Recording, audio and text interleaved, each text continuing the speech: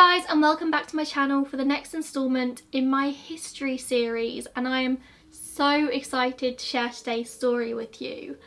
Is it weird to have a favourite disease, like one disease that just fascinates you more than the rest? Because for me, that's the bubonic plague. My fascination with the plague started when I was about 13 years old. I read a book called At the Sign of the Sugar Plum by Mary Hooper, which I actually think I have somewhere to show you. Where is it? This book is actually an omnibus called The Fever and the Flame, but it's actually two books in one in here. It's called At the Sign of the Sugar Plum and Petals in the Ashes, both by Mary Hooper. And when I was about 13, I went to a talk by this author where she was basically talking to a load of people my age about the history behind this book, and it is so accurate. Everything in this book is so like on point, and I just remember sitting there just absolutely enraptured by this woman talking about the plague. I found it fascinating. So I went home, I sat down and I read At the Sign of the Sugar Plum, and from there my fascination with the plague has just never really gone away. Now I know that the plague has been the cause of some massive epidemics throughout history. In this particular video I'm going to be focusing on the Great Plague of London of 1665 because that's the particular topic that I have a load of knowledge in. That's what I've always taught myself about. Of course, I'll give you a quick general overview of the plague and the history behind it, but this is mostly going to be focusing on London 1665. London as a city has got such a deep, dark and gruesome history. It really has hundreds and hundreds of years of stories to tell, and being someone who's always lived very near London, I've always gone to London very often, and I've always been a bit of a nerd and always tried to find out all the history behind it. So in this series you're probably going to find a lot of videos focusing on London because I just find it fascinating. If you really want a very deep, in-depth look of the history and the epidemiology of the plague and really want to understand all the sciencey bits behind it, I would highly recommend you go and listen to This Podcast Will Kill You. They did a two-part plague episode. It was honestly just incredible. So if you want to know all the sciencey bits, I would highly recommend going and checking that out after you've watched this one, of course. So we'll start briefly by talking about the Black Death, which is one of the most devastating pandemics in human history. It's been suggested by medical geneticists that all of the three big plague outbreaks actually originated in China, and the Black Death of the 1300s is no different.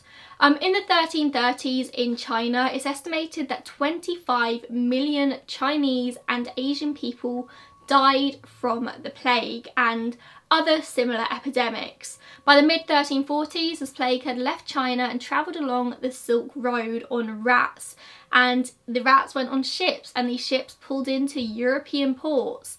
And in January 1348 there was an outbreak in Pisa in Italy, which was the first outbreak in Europe of the plague, and this quickly spread northwest across Europe. It was the first outbreak in Europe of its kind, and it's estimated that it killed 30 to 60% of Europe's population at the time. That's at least 1 in 3 people.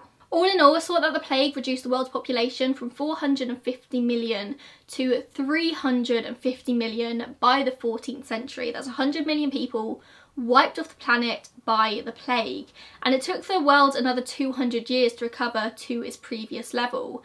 And this is why I find history so important. If these huge amounts of people hadn't died from this disease in the 1300s, 1400s, 1500s, then the world as we know it today would be entirely different. It's the butterfly effect. If the plague hadn't had this effect on the population, what people wouldn't have been born? Maybe we wouldn't have had Einstein, we wouldn't have had Stephen Hawking, we wouldn't have had these amazing minds that have sculpted the world as we know it today. But at the same time, maybe the plague has changed the course of the world so much that maybe at this time we would already have the cure for cancer. We would know how to fix climate change, and maybe we'd never even be suffering with climate change. Just the butterfly effect of this amount of the population dying from a single disease is incredible. It's impossible to imagine. Everything in our history changes everything about the future, which is obviously just a very obvious statement to make, but that's why I find it so important to learn about. Now, the specific type of plague we're going to be talking about in this video is shock horror, the bubonic plague, which is the most common form of the disease, and it's caused by a bacterial strain called Yersinia pestis. I'm going to put that on screen in case I'm saying it wrong. Now this does differ, the bubonic plague, from the pneumonic plague, which is airborne and highly contagious. The pneumonic plague spreads like wildfire. Once it's in the air, once somebody has airborne plague, that's kind of it. When I say the word bubonic plague, the first thing that might pop to your head is the thought of the buboes, which gives the bubonic plague its name. They're lumps generally found in the armpits, groin and neck regions. They're large inflamed lymph nodes which are very sore and very tender to the touch, and they're basically caused as the plague infects your lymphatic system. Now bubonic plague generally has an incubation period of 2 to 6 days, meaning that from infection to showing first symptoms of the disease, it can take 2 to 6 days. And the symptoms come on very suddenly and very quickly. Now with bubonic plague, you don't always get the very painful buboes. The disease also comes along with fever and chills, headaches, muscle pain, weakness and seizures, especially when it gets to your brain. Untreated, the plague can reach your blood and then it becomes septicemic plague, the third of the 3 types of plague. Once the infection reaches the blood, it's not uncommon for a person to start suffering with gangrene in their extremities. An untreated person with the plague will usually die within 10 days, and I've seen death rates going from 80% to 95%. Basically, if you get the plague, you're more likely to die than survive if you remain untreated. Nowadays, plague can be treated with antibiotics if you have access to them, but obviously back in 1665, antibiotics didn't exist. They have actually experimented with vaccines for plague, but it hasn't really proven to be particularly useful at all. And the plague is still very much around today. You don't really see it much in the Western world, but in very rural parts of Africa, it's still pretty common. There's actually a very publicised breakout quite recently in Madagascar. Generally though, it occurs in less than 5,000 people a year worldwide, and if treated with antibiotics, it's generally very survivable nowadays. From 2010 to 2015, there were 584 reported deaths from the plague worldwide. And that number is kind of incredible when you look back at 1665 in London, where the official records show that 68,596 people died from the plague. And that's just in London. And this number is thought to be at least 30,000 less than the true number. Researchers nowadays think that over 100,000 people in London died from the plague in 1665, and that's at least 15% of the population. This was the worst outbreak of plague that had been in England since the 1300s, since the Black Death. Although it was common knowledge in London that there was a small outbreak of plague every 20 years. So no one was really shocked when in 1665 a few people started to get the plague.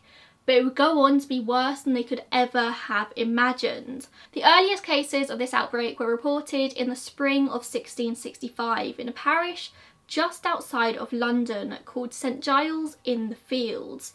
And the death rate began to rise throughout the summer months, peaking in August and September before slowly dying off. Now, St Giles in the Fields was just outside of the city walls of London, and when I talk about the city wall, I'm literally referring to a big wall that was around the city of London. This was a defensive wall first built by the Romans around what was the city of London at the time. And this defined the boundaries of London until around the 1500s. But as the city began to grow, it actually grew outside of the wall. So although St Giles in the Fields was outside of the walls of London, it was still part of London, if that makes sense. But the majority of the city of London was still within the walls, and this wall meant that you had specific entry gates in and out of the city. You couldn't just wander in and out wherever you wanted. You had to go to these specific gates. And this city wall was a double-edged sword when it came to the plague, because it meant that they could mostly contain the disease within the city walls. Although it started outside, it quickly came into the city. And it meant they could kind of control where the diseased people went. But these walls also meant that the healthy people were trapped in with the sick. By 1665, London City was overpopulated. The poor slept in crowded rooms with dirt floors, hence the saying, dirt poor. The streets were incredibly narrow. The tops of buildings were so close together that barely any sun could peek through, and the sun just didn't ever really reach the cobbled streets below. The sewage would run down the streets because of the lack of a sewage system, and this sewage would sometimes be inches deep, both human and animal waste. There was this constant thick smog over the city from all of the houses burning coal and all of the factories just pumping out all of this smoke. And the hot summers meant that they would sometimes go weeks with no rain whatsoever to wash the sewage away. The entire city literally stank. People would walk around with handkerchiefs held to their nose to stop the stink. The city employed people called rakers who would basically go around and rake the streets for sewage, and they would take the sewage outside of the city walls. But it was a never-ending job. They could never get all of the sewage, and they mostly just focused around the areas where the rich people lived, because the rich people don't want to be around the sewage, but who really cares about the poor people? And so all in all, London was just gross. There was this huge disparity though between the rich and the poor in London in the 1600s. The rich tended to be really rich and the poor tended to be really poor. The better off would be carried around by the poor in sedan chairs to avoid having to step in the filth in the streets.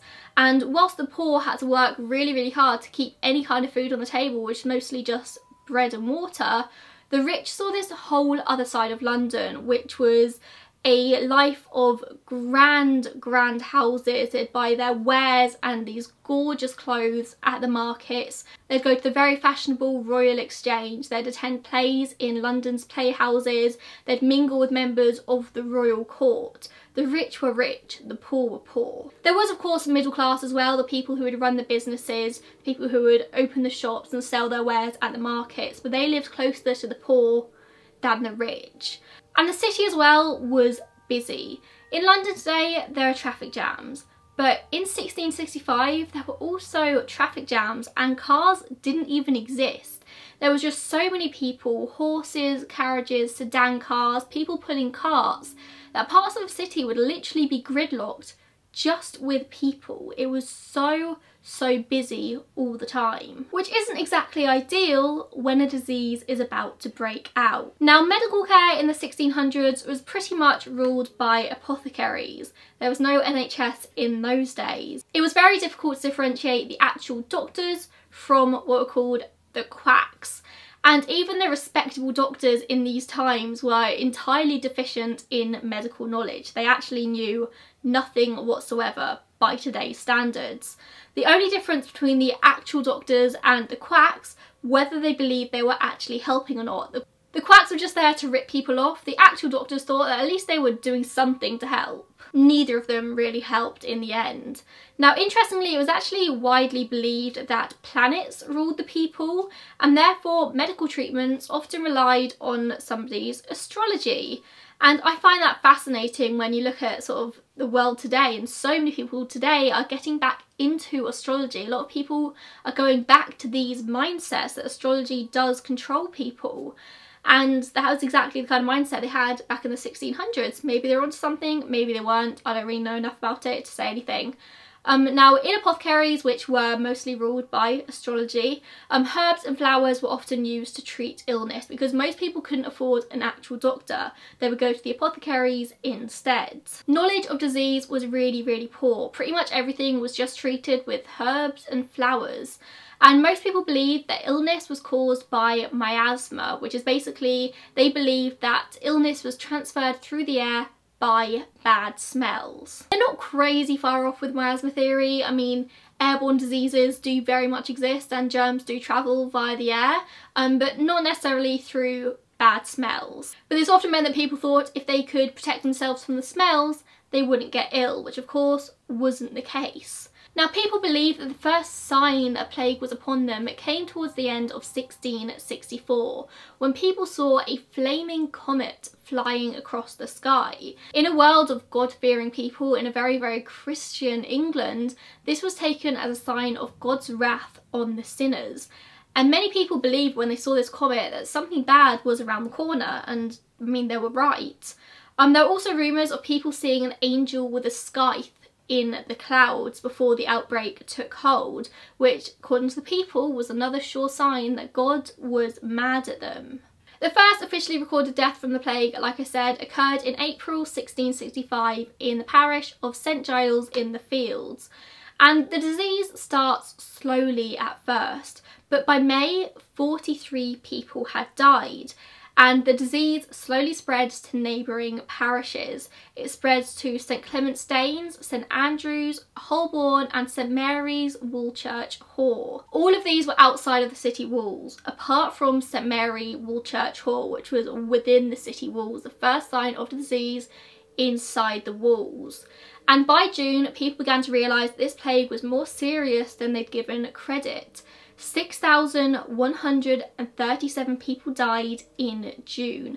That's 43 people had died at the beginning of May. By the end of June, over 6,000. Now, there was no census at the time, so we can't say for certain how many people lived in London, but it's thought that it would be around 400,000 people living in London and the out parishes by the time the plague struck.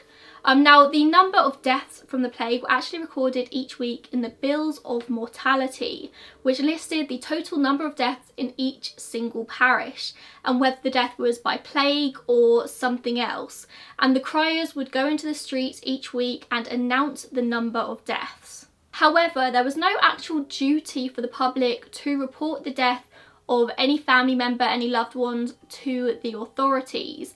People would die and usually be taken to the local church to be buried, and that was pretty much it. But of course there needed to be a way to keep track of how many people were dying, so the parishes appoint searchers of the dead, and it was the searchers' duty to go and inspect fresh corpses and determine the causes of death. But these searchers weren't medically educated or just educated at all. They were usually old women, widows whose husbands had died and they required money. So they're employed by the parishes to literally walk around holding a white cane so people knew who they were, and they just have to look at bodies and decide if they died by the plague or not.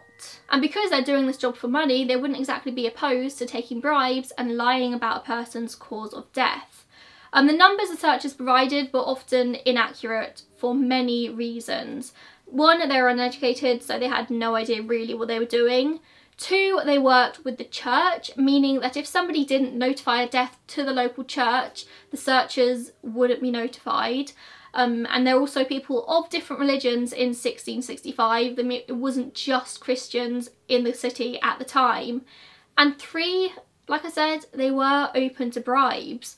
For reasons I'll talk about shortly and for other obvious reasons, the families didn't want the word to get out if their loved one had died of the plague, and so they would bribe the searchers to lie about the cause of death. They'd often put it down as consumption or fever instead. And for these reasons, they thought that the numbers in the Bills of Mortality are a lot lower than they should have been. As the plague spread, the Lord Mayor issued a proclamation that all householders were now responsible for cleaning out the front of their houses. They had to get rid of their own sewage, basically. And by July, the rich started to leave the city, including King Charles II and his court. Now, the public had generally thought of themselves as safe as long as the king was in the city. I mean, it can't be that dangerous if the king is still around. So when the king left, this sense of hysteria started. The king first goes to Isleworth, just outside the city walls, then he ends up going to Hampton Court, and then Salisbury. He's just going further and further out, and the further the king goes from London, the more people are panicking. And all of the rich followed the king, including all the lawyers and the doctors, which is just fantastic. The Lord Mayor, however, did stay to enforce the King's orders, and the King's orders were public prayers and days of confession and fasting. Every person had to attend church at least once a week and always on a Wednesday, and they had to beg for God's mercy. A closure of all public places was announced. Nobody was to attend the market or the playhouses or the coffee houses, which is another thing that prompted the rich to leave because they had no reason to now stay in the city. There was to be no large gatherings of people of any kind, including funerals. Funerals were not allowed. However, church services were okay apparently. Church bells would ring with each death in a parish, and soon the bells were non-stop. There were fires in the street to purify the air, which just further added to the smog. It was widely thought that cats and dogs were spreading the disease, and so all cats and dogs were caught on the street and killed, thrown onto a cart. And these cart drivers were paid 2p per cat or dog that they killed. So they'd often break into people's houses and literally rip their pets from them. It's estimated that 200 to 400,000 cats and dogs were killed during this hunt. Houses were put under quarantine if somebody in a household caught the plague. The occupants would be shut up in the house for 40 days and 40 nights to see through the disease and prevent the spreading. The windows would be barred, the front door would be chained up, and it would have a big red X painted across it with the words, "Lord, have mercy on us." A watchman would be appointed to sit outside the front of the door and make sure the family are getting everything they needed, buy them provisions. Quarantine is a good idea in theory, like somebody's got a disease, make sure they can't spread it to anyone else. But in reality, you're locking perfectly healthy people in with diseased people for 40 days. They're going to catch it, and if they don't catch the disease, they're probably going to end up dying just from starvation or dehydration, because the watchmen wouldn't actually bother looking after the people in the house. They'd take the money they were given for provisions and they'd go and buy alcohol. Imagine there's a household with parents and young children. If the parents die first and these young children are left to fend for themselves, they're going to die. There were many pest houses across London, a place where infected or sick people would usually go to be quarantined, but it soon became clear that the pest houses were just oversubscribed. They couldn't take any more people, and so at this point they started to quarantine people in their own houses. Once an entire family household had succumbed to the plague, the house would be opened, the bodies would be removed, and a white cross would replace the red cross on the door, which would signify a modified quarantine. The house would be fumigated, and it would be 20 more days before anybody else was allowed to move in. Nobody was allowed in or out the city walls without what was called a certificate of health, which was borderline impossible to get hold of. These certificate of health would have to be signed by the Lord Mayor himself, and the person would have to be seen by a doctor and confirmed that this person was healthy. But the problem is that you could only get this signed by the Lord Mayor if A, you had money, and B, all of the doctors were leaving the city. There were no doctors to sign these certificates. So the rich did manage to leave, leaving the poor to suffer. And the poor people left in the city would turn to a number of remedies to fend off the plague. Some people believed that chewing on nutmeg or rosemary or cloves would stave it off, or holding a gold coin in your mouth, or holding a snail without a shell in your mouth. They would hold posy flowers by their nose, probably initially to fend off the smell of the streets, but then also because they believed in the miasma theory, they thought if they could only smell the flowers, they wouldn't get sick. Street peddlers started to sell talismans such as rabbit feet, pieces of paper with the word abracadabra written on it in a special sort of order. People would smoke tobacco constantly, and it would later be said that no single London tobacconist had died from the plague. That's reported quite widely. Whether that's true or not, I can't tell you. The dead collectors would smoke tobacco as they drove their carts through the street. They would drive their carts shouting, "Bring out your dead." They would use these crooks to wrangle the dead bodies, as their loved ones would have to drag them out the front of the house, and they would throw them on top of a cart, usually on top of a pile of dead bodies that's already there. There was no regard for the dead. There were just too many of them now to actually have any regard for it. At first, the dead carts would only come at night, taking the bodies in secret, but eventually so many people were dying they had to actually do extra rounds during the day. Imagine being in your home, in your room, and hearing the cries of "Bring out your dead." So many people were dying that they would just stack up dead bodies against the walls ready for the dead carts to come around. Imagine walking the streets and just seeing stacks and stacks of dead bodies. That became normal. And you've probably heard of plague pits as well. As the plague took hold, the churches and the graveyards became overwhelmed. They literally couldn't take any more bodies. Gravediggers couldn't keep up with the demand. And so the authorities decided to start digging these huge pits near the churchyards. They would just simply release all of the dead bodies and then roll down into this ditch while the gravediggers are still digging the rest of the pit at the other end. Some of these pits would house hundreds, if not thousands of dead bodies at any time, and once the pit was full, the earth would just be piled back on top in these big mounds. Over the years, London has simply just been built on top of these plague pits. If you ever visit the city, know that at some point whilst you're wandering around, you're probably walking on top of a plague pit. The doctors left in the city, mostly apothecaries, did their best to try and help in any way they could, but many of them had no medical training whatsoever. You've probably heard of the term plague doctor, or if not, you've at least seen the haunting images of a plague doctor without even realising it. As I mentioned before, most doctors in London subscribe to the theory of miasma, that contagion was spread through foul-smelling air, and therefore a special costume was devised for doctors to wear. They believed that these smelly vapours could catch in the fibres of normal clothing and transmit disease. This special plague outfit consisted of a waxed leather coat, leggings, boots and gloves. This suit was then coated in suet, which is white animal fat, and this was designed to repel bodily fluids. They wore black hats to signify that they were a doctor, and they carried this long wooden stick with them to communicate and to examine patients, and also to just hit the sick and fend them away. They would wear this mask with a beak, and they'd stuff herbs and spices such as camphor, mint, cloves and myrrh into the beak to basically ward off all of these horrible smells. They also wore these round goggles. It all sounds like it probably should work, like it's not that far from today's quarantine suit. But the only problem is that the doctors would poke holes in the masks so they could breathe, and therefore they would catch the disease. The doctors had very questionable practices by today's standards, and in hindsight we can probably say that doctors actually spread the disease more than helped fight it. The doctors would cover the buboes in human excrement, human feces, to prevent further infection, which obviously had the opposite effect, and they would lance the buboes to drain the pus, which would mean it would spread even further. And not only did it spread the infection further, it would usually significantly advance the death.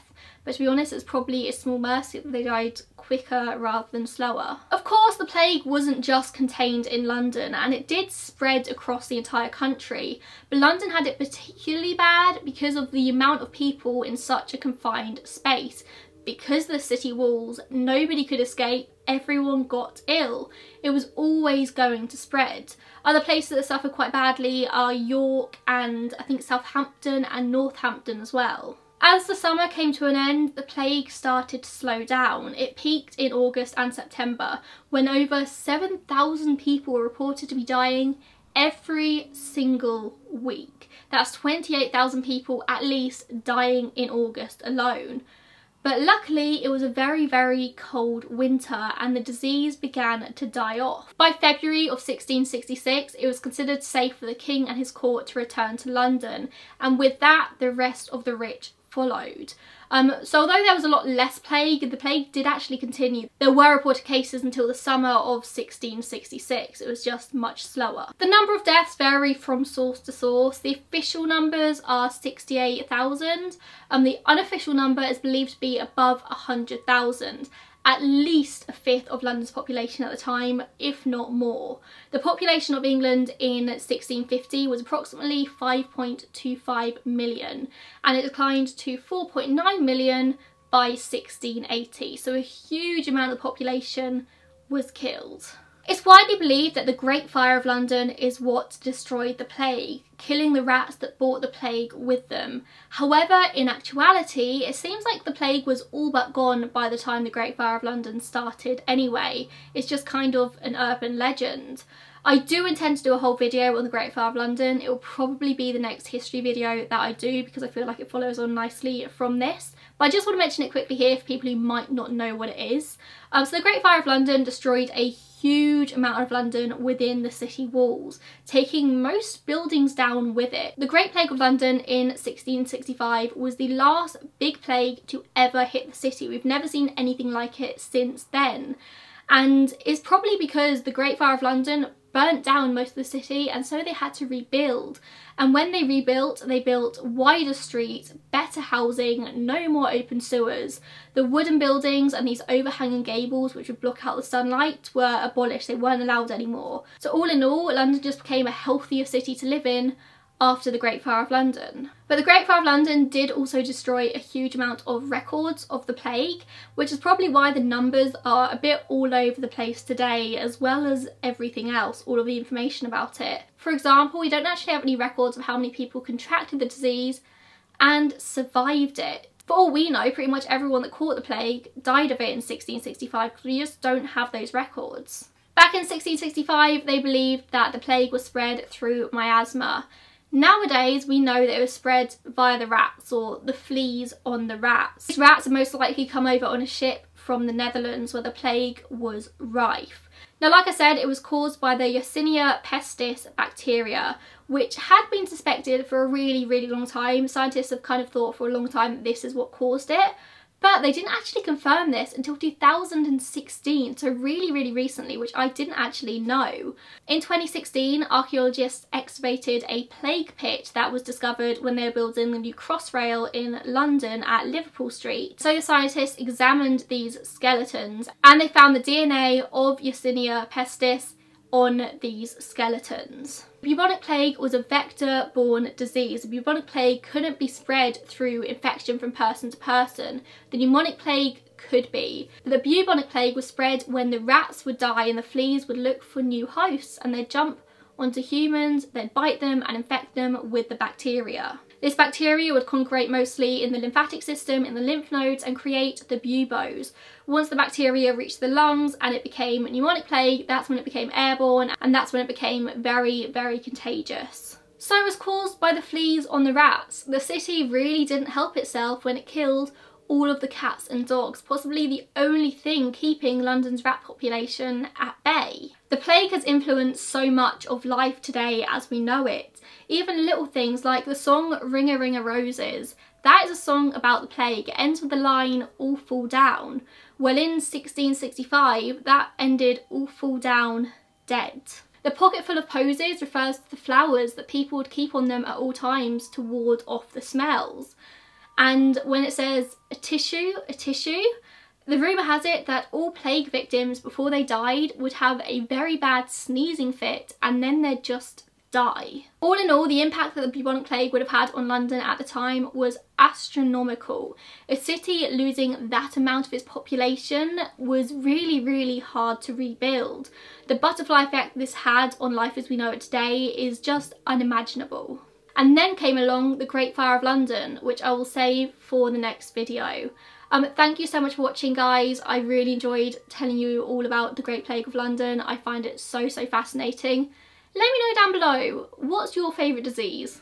I want to know, I'm intrigued. Do you have a favourite disease? Maybe you're a normal person and don't have a favourite disease. Also, go and listen to This Podcast Will Kill You. It will blow your mind. Thank you so much for watching, and I'll see you in the next one. And don't forget to subscribe to my channel and maybe check out my Patreon and my pin store links down below. That'd be great. Thank you so much. Bye.